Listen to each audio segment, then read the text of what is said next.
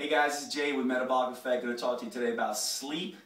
Sleep is a very important concept, and it goes right along with the food choices that you have as well. So a lot of people will complain of either lacking in sleep quality or quantity. So let's first talk about what happens for people who cannot go to sleep late at night. Sleep, one of the things that happens with sleep when you're feeling wired at night is that your blood sugar levels may begin to drop late in the evening, especially if you eat a very early dinner and then don't eat after that. When that blood sugar drop happens, what happens is the body will register a disturbance and release stress hormones, things like adrenaline and noradrenaline and cortisol.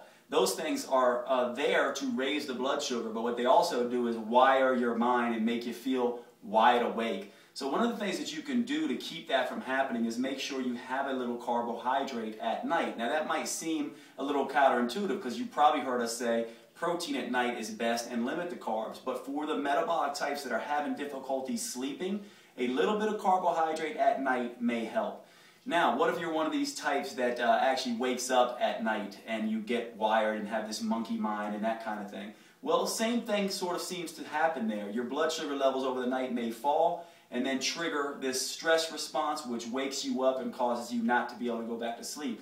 So it's very different in that response. In that response, you want protein, very heavy protein meals before bed, because protein can stabilize blood sugar for a long period of time, keeping you asleep at night. So it's two very different responses.